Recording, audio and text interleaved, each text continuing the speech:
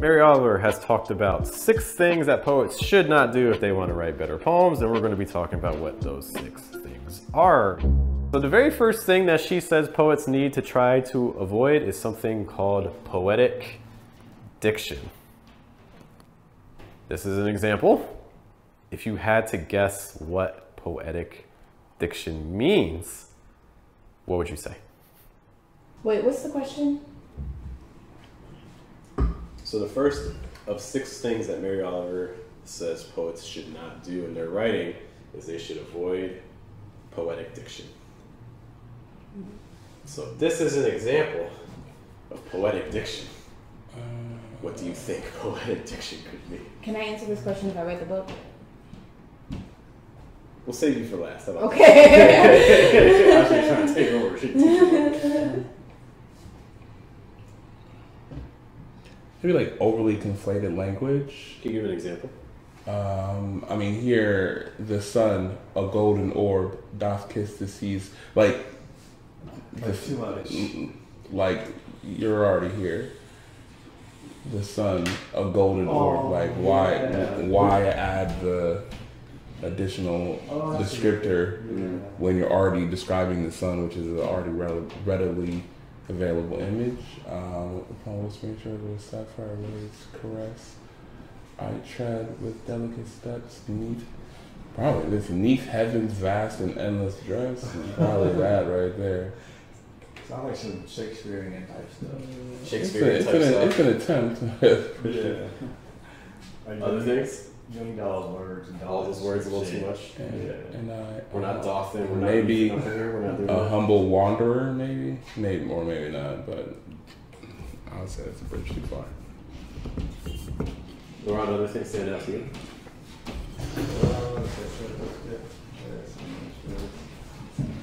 The Doffler. Doth. Yeah, Doth. Doff. Okay. I think like the big thing that like Mary Oliver kind of points to is the language is almost like overly poetic. It's like, I'm going to take something and just make it sound as extreme. You will know I am a poet by the time I make it. It kind of feels like, you have an assignment that says you have to have So many words. 5,000 words, and you're like, dang, I'm 3,000, 2,000 words less than I should be. So you just start punching up every single sentence you can. Some other places where I see that, so like I think one of the easier ones that are the ones I'm glad you mentioned is like the sun, golden orb. I think another one like the sea's crystalline brow. Like this idea of nature's like sacred vow. Even potentially like for instance like sapphire waves. I think just in the context of the whole poem. Oh my God. I knocked into it. I'm sorry. Did she hurt you? So yeah, I think like this especially like overly poetic language where in a lot of cases, if we had honestly just gone for the thing, it might have actually just been better. Like for instance, maybe instead of sapphire waves, maybe just waves, instead of sun, golden orb, sun, sometimes it's just say the thing, It's too much, you'll lose the reader. Or if you're trying to read that, it could be really long. It could be a lot, right? Well, I think the thing that it also does is that you have opportunities to inject images into your poem, and because a lot of this language doesn't virtually no help in creating the image, like if you can create an image in less words than more, then I think that's better. And I think a lot of people, they're like, well, I want to stretch out the amount of words that I'm using for this image. And I'm like, you're taking away from the punch of what the image is.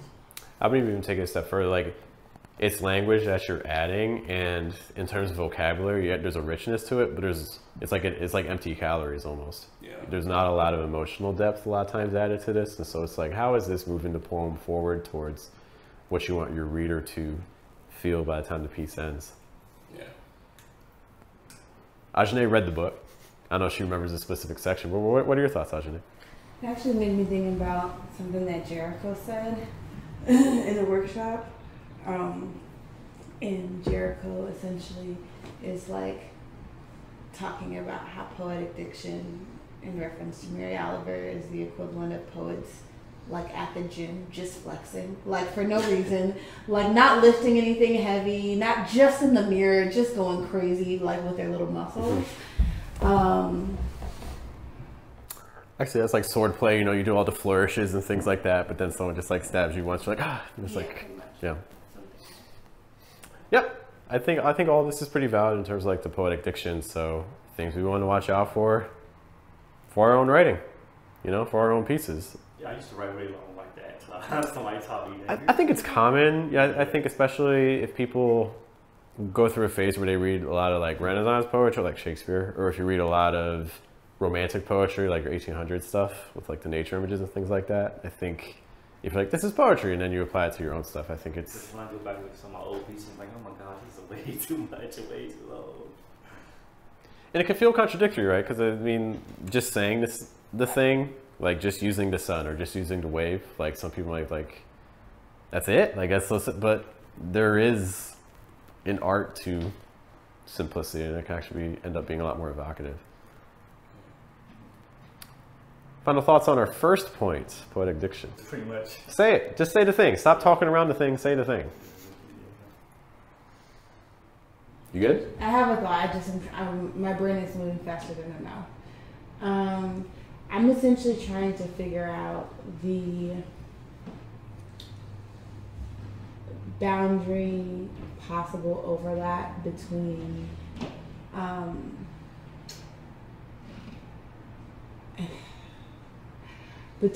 something like poetic diction and what we see in certain lyrical and literary work. So, for example, and these are not poems, but they're obviously pulling on a lot of poetic devices.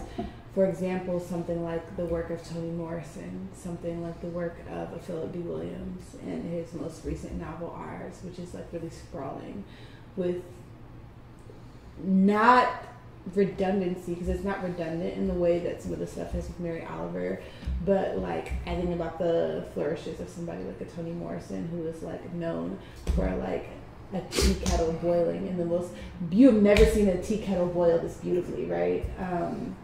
And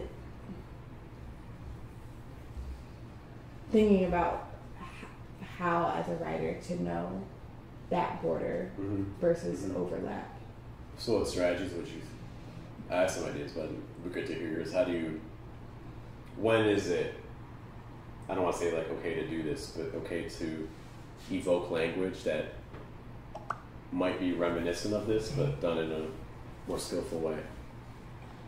I would say if the heightened language in places is contributing to the overall insight. So if we have a poem in where there is some type of rising tension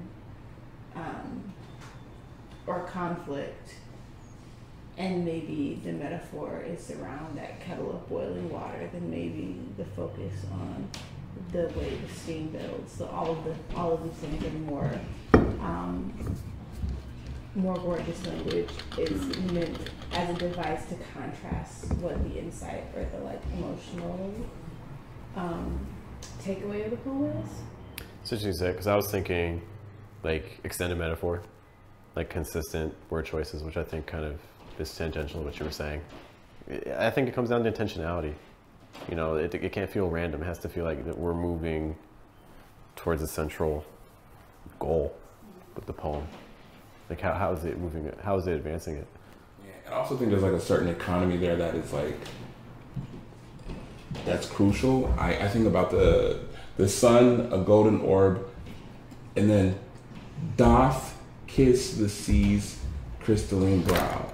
Like if I were to take away doth and just says kisses the sea's crystalline brow, I don't miss doth up whatsoever, which means that like there was an intention of adding doth. Maybe it felt poetic. It felt like a poetic thing to say, but I don't see that as something that is like crucial to the selection. And I think that if you're writing a piece and you find that there are words or articles, anything in there that's like not needed to convey the message that you're trying to get across, then I think stretching, what did Gollum say? Spread too, like butter spread too thin over too much bread or something like that. It's like you're trying too hard to like spread this thing over, like spread this idea out for further than you need. And especially for more than I think the reader has interest in keeping with like that language. Like I think there's other examples where you have extended metaphor that you're able to inject a different image, or you're working with more solid pieces of the same image that still keeps some continuity and some, you know, like it feels like you're being reserved. Where it's like this, it just feels like you're just trying your hardest to make, you know, 10 words into 30, you know? In the interest of time, I'm going to move us to our second point, unless Laurent, anything to add? You feel good? Yeah, no, yeah, I'm good. So let's take a look at what our second point is from Ms. Oliver. We have, of course, can't do a poetry workshop and not talk about cliche. What is cliche? Been there, done it. Yeah.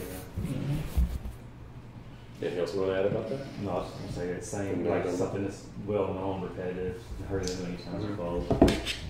Yeah, I mean, it's something that's been said so often that the meaning that it once conveyed is no longer valid. Which then begs the question, where are the cliches? Silver lining, clever class, right away, without silver lining. Without silver lining. A stitch in time. Stitch and time, we're literally dealing with some idioms here. The sun sinks low. A sinking sun, I think, just in general, yeah. The night creeps in. Night creeps in. Save the day. As below, so below. As above, so below. I'll take your word. Yeah, sure. I'll take your word, okay. The stars will shine. Dark at bay. Even like Twilight's glow, I would say. Save the day. Comma. Yeah. Chock full of them. ChatGPT did a great job of that. As many cliches as possible. So, kudos to ChatGPT. Much better than I could do. I don't even know how you reword this one. Because if you take everything out, there's nothing left. Okay, I mean, let's maybe. Oh, you could change the words around, make different words, different meanings. Yeah. I think the kind of the point with cliche is that like you're dealing with a selection that is not really yours. Like it's just an amalgamation of a whole bunch of you know things that you've heard, you know, either that you've read or you've seen in media or something like that, and and especially something like this where they're just all just coalescing together and they're just, you know, cliche after cliche after cliche. So if there were one cliche here that you would try to adjust, any examples, ideas, how would you fix this? Just one. Can you fix one? When you say fix, do you mean like Make it better. make it better? Okay.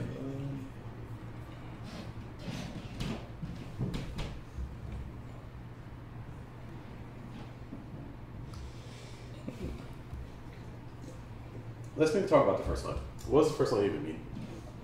If you had to hazard a guess, that would be. Just sunset. Okay.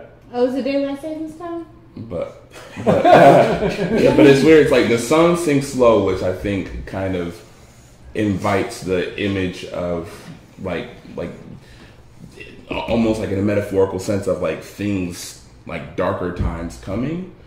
You know what I mean? They kind of, you know. Okay. If I'm bringing in another Tolkien reference, like whenever, like that's when like orcs can't go into the light of day. Right. Orcs. But no, but it's like so that invites to me like this thought of like, you know, darker times are coming. But it's weird because then a stitch in time to save the day. Yeah. It doesn't make sense to me because maybe it's like as the sun is sinking low, this right now, while the sun is not set, is a stitch in time to save the day. I don't know if it's written. Good luck, actually. So I guess the key thing for me is the sun sinks low. So I have that sense of something about sunset and darkness. And for me, this second part, if I had to just try to piece something together, my guess is would be something positive. There's this sense that something was just enough to save the day, to leave me in a better condition or avoid some sort of danger. This is Irvin say hi to people. Cool. We are talking a little bit about cliche. Cool. Just throw you right into the fire. Okay. So the sun sinks low, that to me, again, is kind of suggesting, again, sunset, darkness. I don't know how to feel about that yet. Am I supposed to have a positive association? Am I supposed to have a negative association? I think this is one of the things that can be problematic with cliches. You don't know what to associate with it. But then a stitch in time to save the day, to me, again, feels positive. So there's some sort of positive relationship with the sunset.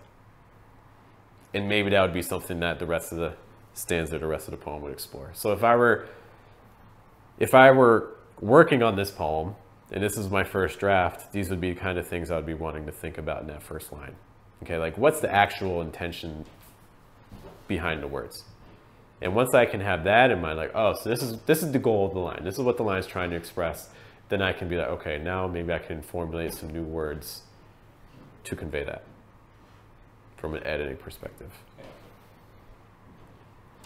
Other questions for me about the topic of cliche. And again, we identified some cliches, again, like the sun sinks low, a stitch in time, saving the day, night creeps in. These are just phrases we've heard and seen over and over again. And so we're trying to make them feel fresh. I don't know if I would say it's pop, because I think there's like to me, it feels like there is a need for something positive.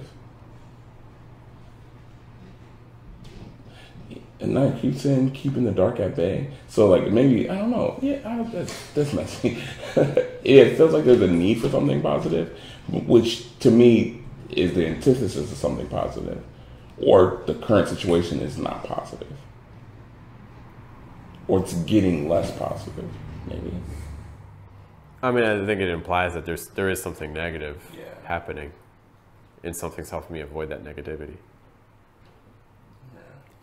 We don't have to save these poems. These poems are written by ChatGPT. Like these are not. I stuff too, like it's stuff or whatever. But like I get stuff like this, like there's no way I'm using that. I might fix this piece and reword it, but yeah. In the interest of time, let's take a look at our third point. Looking at 6 things that Mary Oliver in her book, A Poetry Handbook, has told us to avoid if we're trying to make our poems better, if we're trying to be better poets. Let us take a look at our third one. The third point that Mary Oliver brings up is the idea of inversion. Take a look at this poem and tell me, what does inversion mean? Through winds so cold, my heart doth stray. So it's through the winds that my heart strays. So you find this line a little bit confusing? Yeah. Structural? Okay. More inversion? Is it more like just the structure of the sentence itself? Like, It is. Like, it's just like a complicated way to say it when you could just say it, you know? Disruption of the syntax. I don't remember the practice speech, but instead of in dreams of light, I find my way in dreams of light. Exactly. Yeah. My heart doth stray through wind so cold, it does seem a world of shadows. The stars do gleam beneath the moon. Kind of like Yoda. Exactly. That's what I was thinking. Yeah. So why do poets do this? We've seen poets do this. I'm sorry? Sound intelligent. For to think of it. Rhyme. Musical almost. I think the big thing you see this is in poets that rhyme. Yeah, I do You see this in rhyming poems. Why do we do this in rhyming poems? It's because if I write it the normal way, the rhyme's not going to work. Because the rhyme's going to be in the first half, but I need it in the second half. So what do I do? Let me just, it's like I'm going to have ions, but I need trochees. Like, and you know, there's all these things going in it. So the end result is this. This Nas song I once heard. I'm sorry? Reminds me of this Nas song I once heard. It's called Rewind. The whole rhyme was him telling the story backwards. Mm-hmm. Yeah, that's a good one. You know, I think there's one, you're doing with intentionality versus doing it to force a rhyme, which I think is one of the biggest culprits. Irving, you mentioned some of your poems are like rhyming ones, I've heard it. Right. They're pretty much all are. So what do we think of this? I think it can be a good thing if used sparingly, like, and especially in a way if you can like work it into like a double entendre. Okay. But if you're using it like every time as like a cheat code, then it's cheap. I think it's a good way to tell a story. I think a word of caution, I would say, because I definitely lean with Mary in terms of this is in general. You know, all rules can be broken in the right situation, but I think in general, it's not my first option. It's not my plan A. Right. I'm going to try to find a plan A, and if nothing else is going to work, maybe I'll do this, but maybe it's going to be even better to just not do it at all. And just like leave the thing out. I don't know. Like it can be very difficult to incorporate in a way that sounds natural because it doesn't flow from the lips. You know, it's very disjointed. It also feels like like in Romeo and Juliet, like not even in like the play, well, like not in the written out play, but like in Romeo's poem to like his ex or something like that. It sounds like that, right? So it's like this very sing-songy kind of, you know, writing this like kind of, which I think that style of writing, it's very hard to contemporize. It's very hard to probably match whatever you're writing about right now.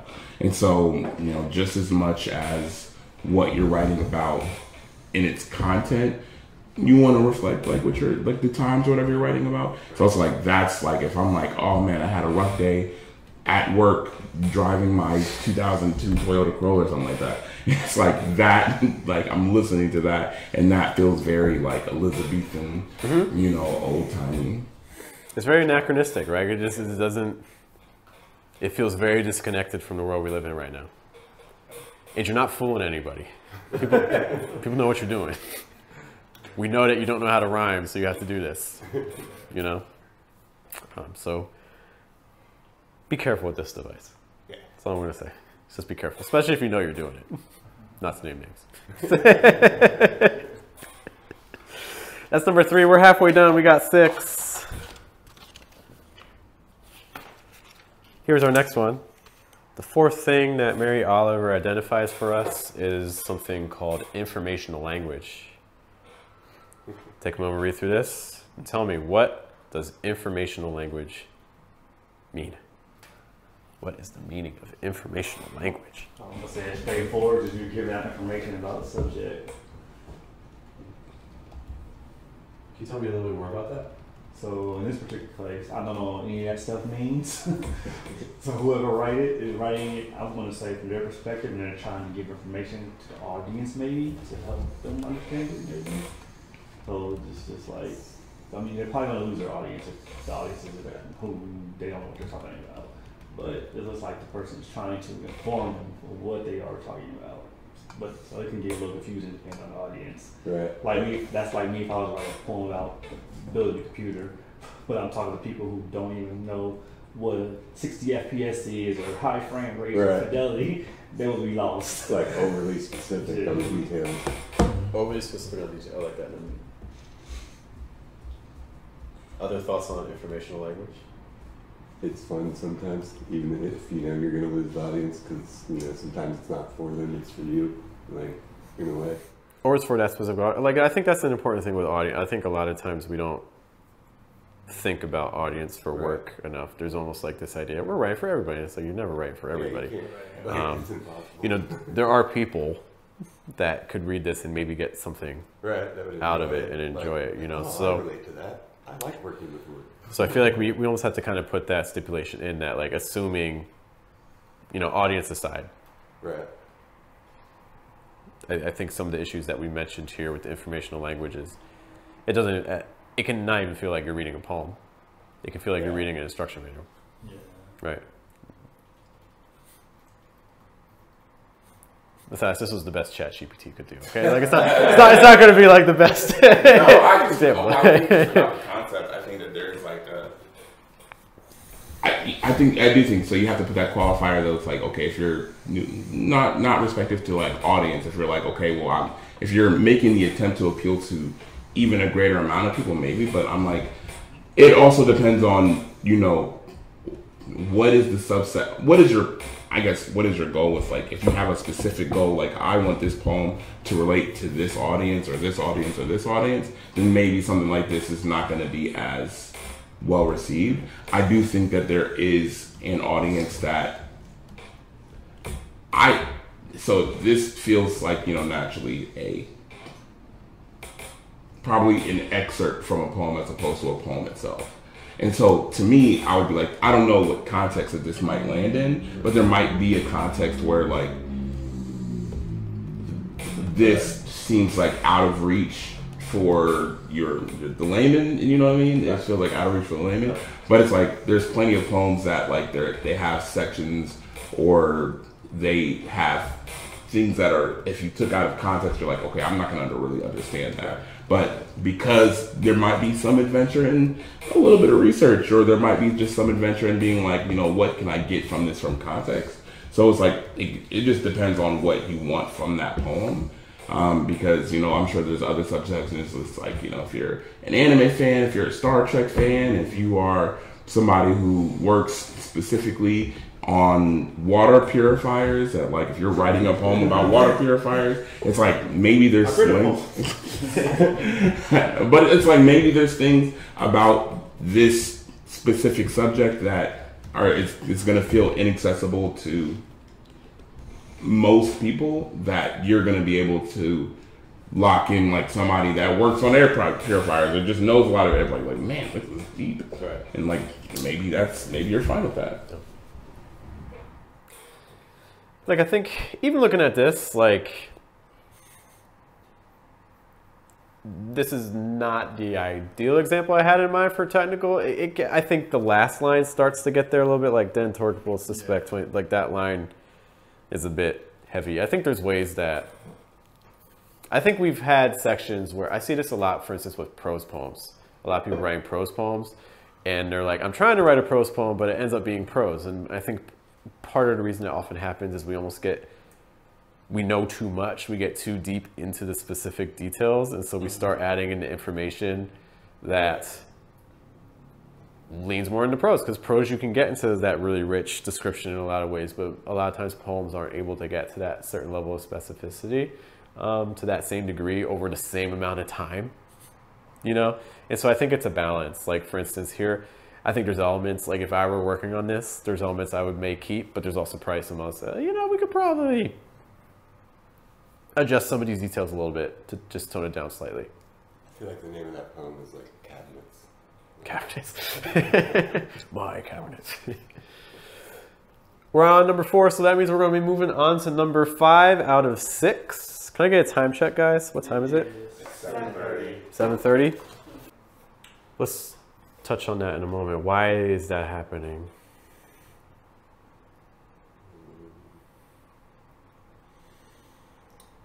I think the line structure is kind of demanding that, because it's demanding that the rhyme scheme happens in the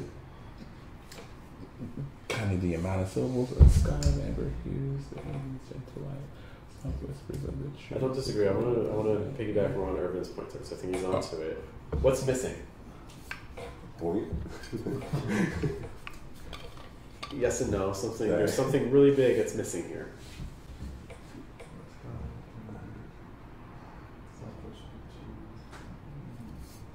Not one single line has it. Anywhere.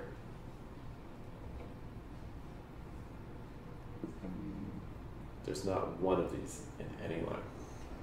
And it's fundamental in English. A period?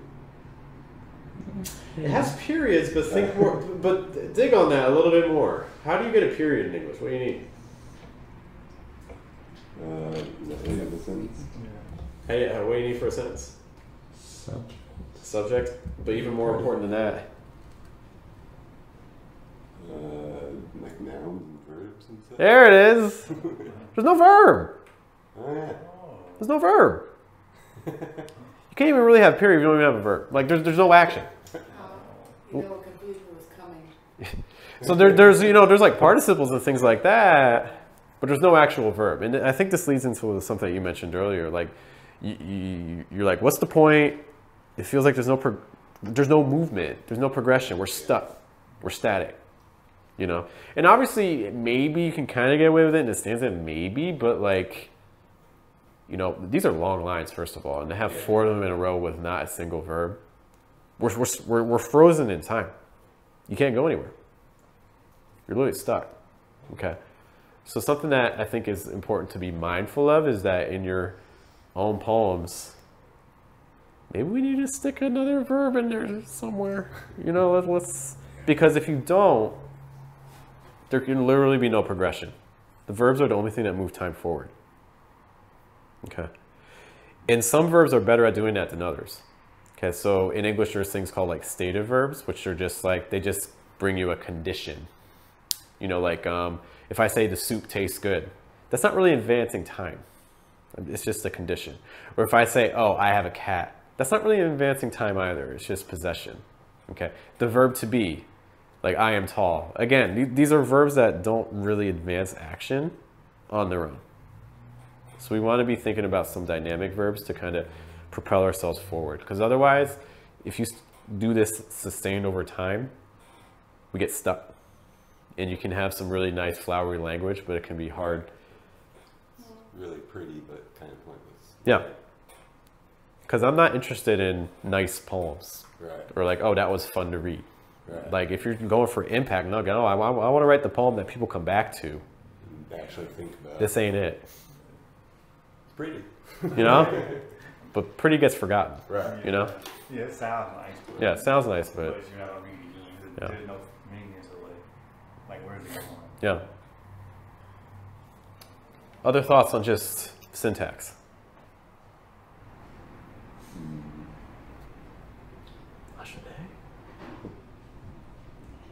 I'm just thinking about how for each of these, like I've seen examples of the thing done well. Not this, not like Definitely not this. no, but like for each example, whether it be like poetic diction or syntax, or there was another one. Like the inversion, like maybe not. Oh yeah, maybe inversion. But I've seen like the intentional one where it's done, like one of an exercise that really, I feel like gave me a concept of the way that syntax is like it's possible to play with syntax was an exercise where I was asked to write pieces pulling out certain like parts of the, so like you can write a piece and you can only use verbs, or you can write a piece and you can only use a certain part of speech, or you have no access to certain parts, so you cannot use any nouns or pronouns, and thinking about the ways you can intentionally disrupt syntax without slowing down your poem, or intentionally disrupt syntax to make it something that's more interesting. And this being, again, resting in the flex, which is actually not doing any work. I think that's the big, I don't want to speak for Mary. I can only guess her intentions. The way I view her work is that she's especially focused on the poets who are doing this almost like absent-mindedly. You're writing this and this is what you end up with. Like it's habit. And it's just, you haven't actually put thought into realizing what you're doing. Yeah. This is just the end product. Intentionality, like what Ajay's talking about, like, oh, I'm using a prompt where I literally have to do this. It's a whole different ballgame, right? It's interesting that Irving just mentioned the word habit as well, because that brings us to our final 6 for 6. Thanks to Ajay Massage for hanging with us. That's cool. Final point, Mary Oliver brings up 6 things that poets need to avoid doing. Our last one is habit. What's habit? What's the habit in this poem? It seems kind of like the first one. These are pretty much obvious statements. It's kind of similar to cliches. Like it's obvious the twilight's gonna glow. It's obvious the breeze flows. It's obvious moon, light, and shadows. So glow. Like, how many What's times does he say soft? Where does it say? Tell me more about that. Tell me more. Right. Come on, I think tell me more. Like the first 2 lines First each line. have a form of soft. Soft, The soft. 4th one does. Where? Softly nice. Uh-huh. And then the 3rd one didn't. Like a good Okay. vibe. What else do you see? Glow. Where do you see glow? First line, 4th line. Jeez, this guy's redundant. And So- then grow in the 2nd and 3rd. Has this ever happened to you where you write a poem like, oh, this is a great poem, then you read again, crap, I said the word 3 10 times. Like, oh my gosh, I didn't even know I did that until I read it again. There should be like, I mean, if you're going to do that, there should be some intent. Like, there's some poems that intentionally do that, but you can see like this was not an intention. It was just like, oh, I didn't.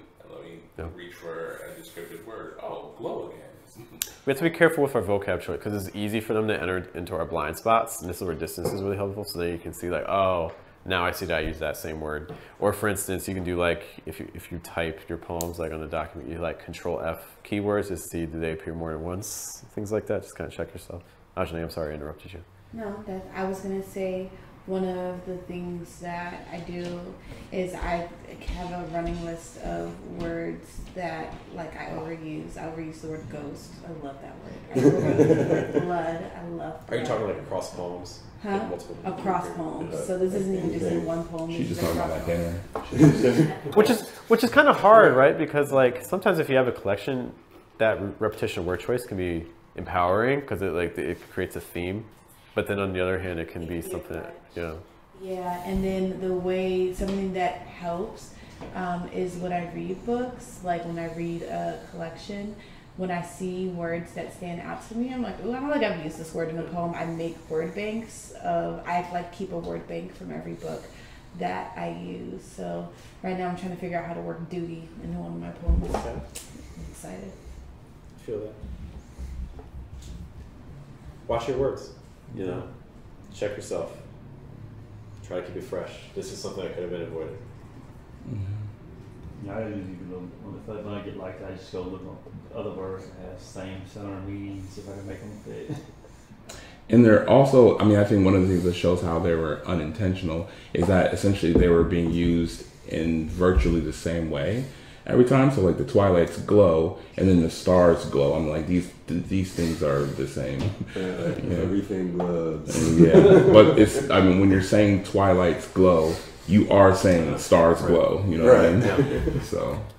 Or sometimes even opening up to it, be like, okay, I'm gonna do it this repetition where I'm gonna let people know it's intentional. Like for instance, like I've had in poems where a poem will end on like a character, like a poem will end on my son, but then the next sentence, the very next sentence starts with my son. So then like it gets that doubling, which is very intentional, like owning up to it and playing with it that way. Because it's a little bit unexpected. People don't expect you to repeat the same word twice in such a close proximity. So there's things you can do. I remember like I had a piece once that was called Stress Fractures, where like it was just about how fucking like, I don't know, like I was like borderline suicidal, like not like really, but you know, like that was the whole gist of it. But it was just every time like it got to the point where it was getting really dark, it was just like stress fractures. But it was like intentional, but like when I reread it when I was done, I was like, damn, that's fucking dark and repetitive. Yeah. Like Nice. it was like I liked writing it, but then when it was done, I was like, trash. I mean, you can play with that. Like I've read poems. Like one of my friends, Sarah, she has a hoarding poem, and so what she did was throughout the poem, she's like just spreading. Like she'll have a line, but then every couple of words, she'll just throw in a random object, just like what things you would encounter just from hoarding or like going through like a hoarder's house, Oh, nice. and things like that. So as always, intentionality changes the game a bit. We're talking about situations where you're just kind of ending up doing these things that we want to be mindful of. Okay. Right. I know we're trying to be mindful of time, so on that note, these are 6 things that you want to be avoiding if you are trying to follow Mary Oliver's Poetry Handbook and you're also trying to become a better poet.